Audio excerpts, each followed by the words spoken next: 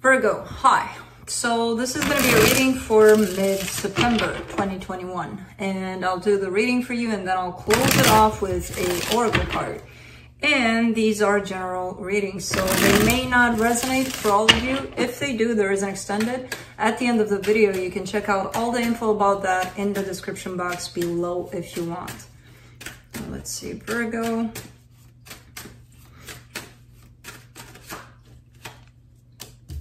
Nice. Not nice. Oh, man. Nice and not nice. That's what you get. First it's nice, then it's not nice, then it's balanced, then it's good, then it's so good, and then it's, oh my God. Don't you just love energies? The overall energy for the reading. The Ten of Pentacles. Stability. It does kind of come in as a, you know, I mean, every kind of relationship and every kind of structure or marriage or long-term situation kind of has those ups and downs all the time, right? So it's about something in regards to your foundation, possibly. Starting off the reading, the Ace of Cups crossed by the Five of Cups. There is love here. It's just kind of shadowed by some pain, something that happened in the past. I'm not sure if it happened within the same situation or something that you're carrying. It's not that you're not seeing the love, you're feeling it. At times it feels like it's being shadowed somehow. Because here comes your pain that's kind of like taking more energy out of you than, you know, and not allowing you necessarily to see the love that is here. In your focus here, the Justice card, trying to keep yourself balanced, trying to keep a sense of groundness, a sense of everything's going to be fine, you know.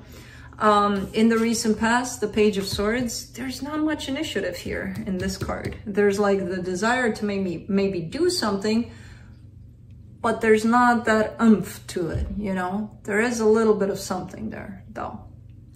In your strength, the Magician. You can manifest things. If you're finding yourself in this balanced place, which you're trying to achieve, you can actually manifest a lot of things. You're pretty good at that, you know. This is kind of like tied up to you in terms of energy as a Virgo. In the immediate future, you get the Ace of Swords. Action, maybe, or the desire to take action towards something. We'll see. Maybe that Page of Swords is going to grow into something more. Supporting this reading, the Sun, happiness. That's the goal. That's the ultimate goal. That's where you want to reach, right? Because all of us do. But this is what you're fighting for right now, which is telling me that maybe some energies that are not that happy are kind of trying to take over, and you're like, no, fuck off. I want to be happy. So the energy that surrounds you, and you may not be aware of it, the Seven of Cups. Options, you have options. When you fall into a place that's not feeling quite good, we don't see any kind of options. We don't see any exit doors. We don't see anything. We're like, no, I feel in the same way. I don't feel anything more than what I'm feeling now, and I don't see a way out of this. But there are options. They're just in the hidden energy here. In your hopes and fears, Ten of Swords, you're scared that something might come to an end. You're scared that you're gonna lose something. You're scared that you're gonna fail at something, possibly. The potential outcome, the Nine of Swords. There's a little bit of pain here. If you are indeed carrying this fear of losing something, remember what I told you? You're a pretty powerful manifester. You can manifest your fears, you know? The more you run away from them, the more the universe kind of picks up on that, and it's like, hold on, is Virgo running away from something? What is it, fear? Oh, okay, well, let's give it to them. You know, let's see what can they do about it? What, you know, if they fear this and it'll happen, let's see how they react to it. Because how will you? I'm curious. If your fears do come to fruition, like how would we? Because I feel like we fear these things, and then if they do happen to us, well, first of all, we may feel like, it's not that bad. It's not as bad as I thought. And second, you would deal with it, right? It's just that you're being put on the spot. You're not running anymore. Let's do the Ten of Pentacles here. The Temperance card, the Chariot, the King of Cups. Beautiful energy. You've got love here. You've got things happening. And they didn't just happen overnight where, oh, Virgo, here's this package deal of love, acceptance, patience, everything you can possibly want. Here you go. Take it. And you took, and that's that. No, I feel like it was built over time. There's something here. You do have something stable now. I don't know if that's marriage, a partnership with someone, romantic relationship. It could even be a friendship, but it's based on support, love, patience. You know, I see effort, I see time being put into it. So I don't know why this is showing up, but it's obviously quite important to you at this time, this foundation you have in a certain situation. Let me see that Five of Cups over there. The Justice card, the King of Swords, the Knight of Swords. Okay.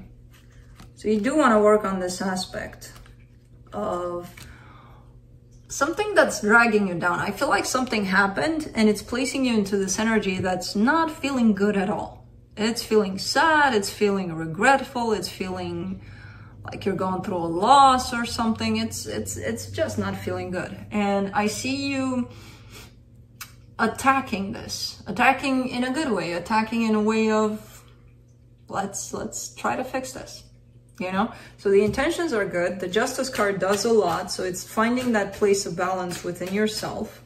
When you forget about your emotion, reminding yourself that you do have emotions and bring them out. When you forget about your logic, remind yourself, which most people don't. So let's just stick to the first plan. For the Justice card, you get the Death card, the Sun, the Ten of Wands. Speaking of which,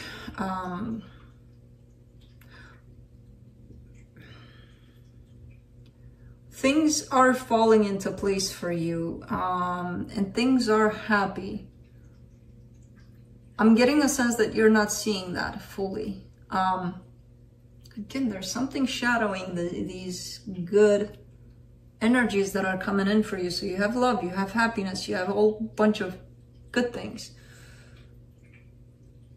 Something is standing in the way of that. And I feel like you're starting to see the happiness that surrounds you, but it's really, really, really hard to see and stay in that place of seeing it. What is it?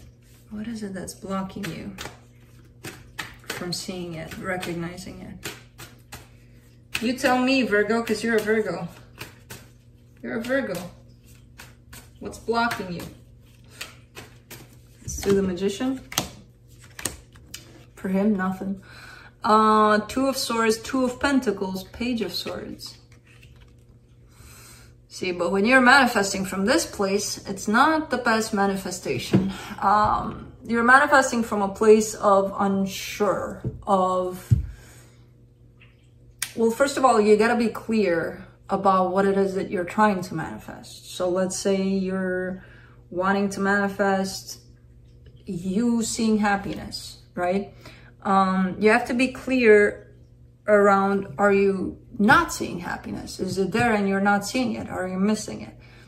Once you figure that one out, that gives you a little more clarity about this topic that you're trying to manifest, right? So whatever it is that you're dealing with and trying to manifest, please get clarity about it, because manifesting from this place of confusion, icky. And that is the opportunity for the universe to bring to fruition your own fears, indecisions, not knowing.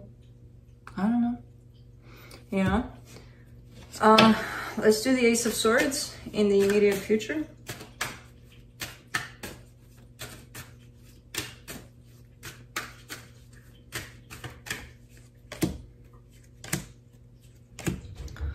Two of Cups, the Empress, the Six of Swords.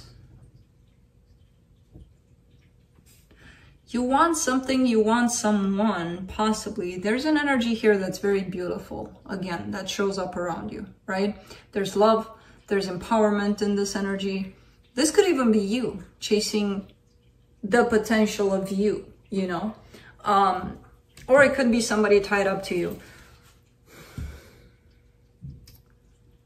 Hanging on to certain energies of confusion, fear, indecision, all of those things create some sort of a vibration for you that kind of creates this whole, even though I want this person, or I love this person, or whatever kind of good emotions I have for them, all of this cloud that I'm forming on top of my head here is kind of driving them away. It's kind of pushing them away, you know? So I kind of feel like that's what's happening. Even though your desire is here, the action is not much in here to go grab them and hold on to them. The desire is here inside of you. But then that cloud over there that's forming from all sorts of shadow. I keep getting shadow. I don't know why. You're being shadowed.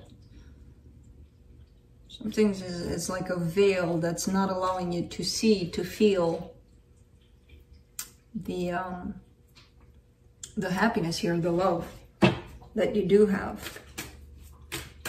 So that cloud could be pushing away, or you feel like it's pushing away the good things. Let's do the Sun. Seven of Cups, Nine of Wands, King of Pentacles. You're looking too much. It's right in front of you and you're looking too much. You're looking to the side of it. So picture it like this, because I see you here standing in front of 1,000 options, right? That could make you happy. They all have the potential to make you happy. And the one that actually is making you happy right now is right there in front of you. And you're kind of looking at all of these, like a little kid that gets distracted, you know? Show them a candy or whatever you want, I don't know. They get distracted, they're like, I could go with this one or this one, but I want them all, but this one, and it's right here. It's right here. You're blocked from it. God damn it. I hate when this happens, and there's a subtle kind of energy that's popping up, and I'm like, come on, where is it? What is it? Show up for me. Let's do the Seven of Cups in the hidden energies. Nine of Swords, Nine of Cups, Seven of Wands.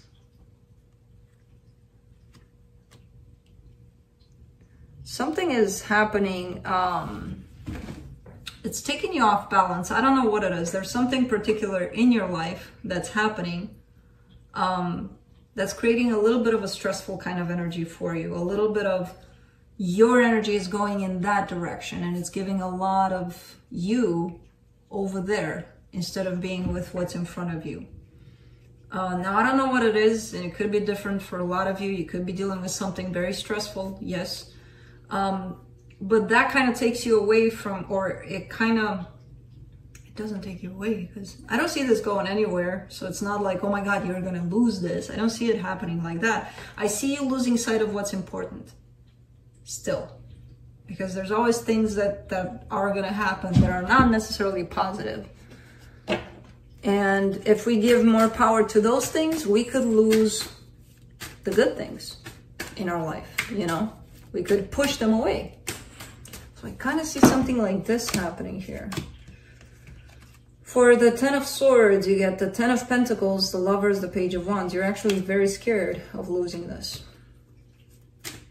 And it's interesting because it seems like you're the one in charge for that cloud, you know? Is that cloud gonna form some water and rain over you, or is it gonna move away? And is it gonna let the sun shine through? It's really up to you. For the Nine of Swords in the potential outcome, you get the Six of Cups, the Magician, the Eight of Swords. You're not understanding why your manifestations are not coming to fruition. If you're trying to manifest from a place of fear, insecurity, doubt, assumptions, ego, desires based on expectations, control, all of those, or one of those even, manifestation is not going to work out. It's got to be from a balanced place within yourself, where there are no expectations, where you just want something because it matches you to some extent.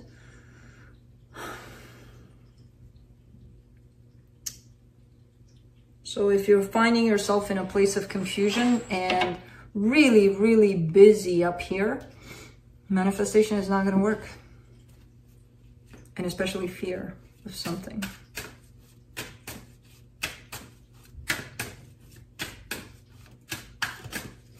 Let's pull some cards from the universe. The Devil card, the Two of Swords, the Eight of Cups. Okay, that's a good energy, because I feel like this is your pattern here that's showing up, you know, stressing about things. And when things are stressful enough, you're going to pick them up, those things, you're going to put them up in your head, and you're going to create this whole scenario around that gives you 100 more stories about what could happen to the situation you were just dealing with. It seems like you're stepping away from this. You know, it's coming in as a pattern. So maybe that's what's happening right now.